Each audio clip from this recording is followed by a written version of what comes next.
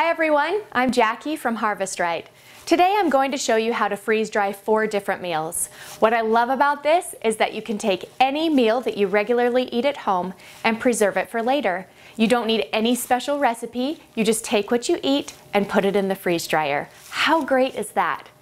Here we have chicken Alfredo that I bought pre-prepared at the store, sloppy Joe mix that I made at home, fresh garden vegetable stir fry with rice, and a frozen lasagna that I bought at the store. Let me get my trays and we'll get started. I'm going to take the chicken Alfredo, scoop it onto the tray, and then spread it out until it's about a ½ inch thick. A good rule of thumb to follow is to fill the trays about a ½ inch thick. If the trays are too full, there will be too much moisture inside the freeze dryer to complete the freeze dry cycle. I'm going to follow this process for each meal. As you can see, I have my different meals on the trays. Each tray holds about 4½ to 5 cups of product. Even though the trays are only 3/4 of an inch deep, they actually hold quite a bit of food. Now, let me explain something to you. If you do have a product that's taller than a ½ inch thick, such as lasagna, be sure not to fill the tray to capacity, leaving space around each serving. Now I'm going to take these trays and put them in the freeze dryer.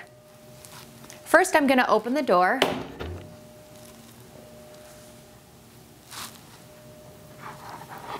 Then I'll place each tray on the rack. Now I'll take the insulation pad and place it inside. And close the door and latch it shut.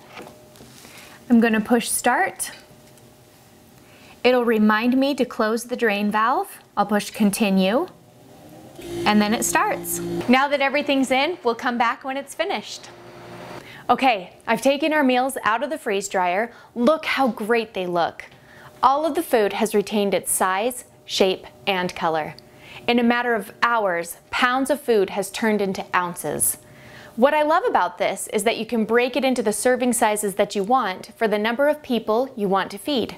Throw it in a Mylar bag with an oxygen-absorbing packet, seal it up, and date it, and it will store safely, retaining nearly all of its nutritional value for years. That's it for today. For more tips, check out the rest of our videos.